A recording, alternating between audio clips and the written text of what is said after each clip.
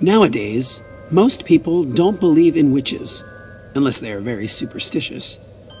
But many years ago, witching was a very popular profession, and there were witches of all shapes and sizes.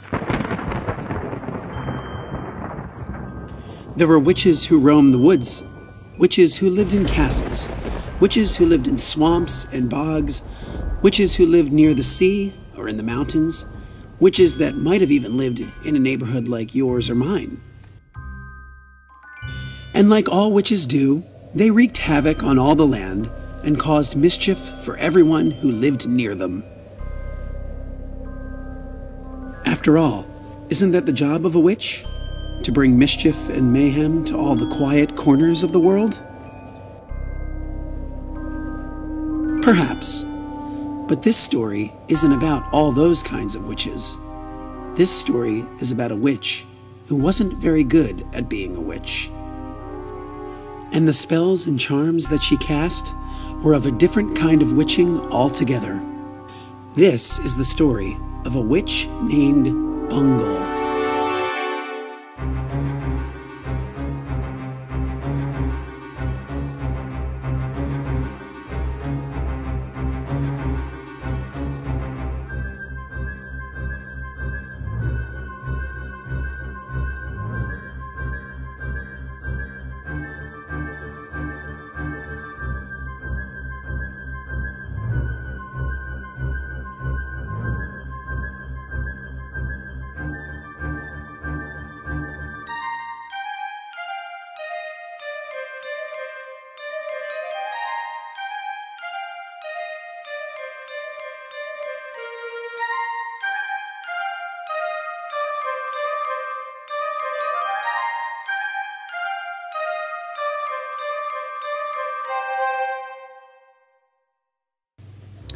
Witch Bungle didn't live in town.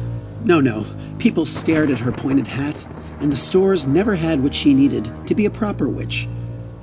She tried, for a time, to live with the gypsies, but they were always moving from place to place. And one day, when the gypsies were camped in an old abandoned cottage in the woods, Bungle decided to stay. The gypsies didn't stay long, for the neighborhood was full of witches, and the shadows of the woods made them shiver. Ah, yes, Witch Bungle was thrilled with her new home deep in the forest, and surrounded by other witches. Now at last, she could get on with being a witch herself. She tidied up the dusty old cottage and settled down to work on some spells.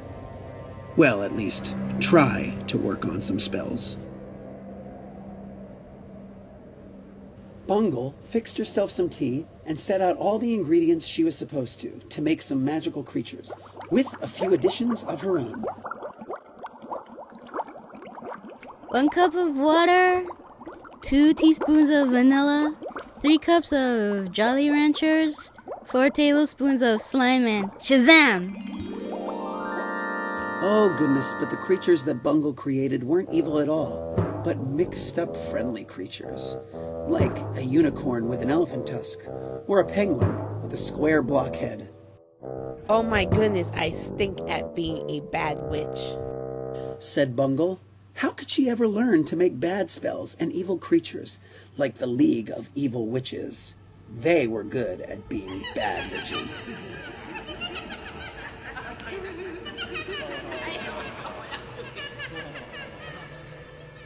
The League of Bad Witches could make any bad spell or evil creature that you could dream of, especially the leader of the League of Evil Witches, Witch Snag. Ooh, she was the best bad witch of all. She had been an evil witch for I don't know how many years, and no one could make an evil dragon as well as Witch Snag could.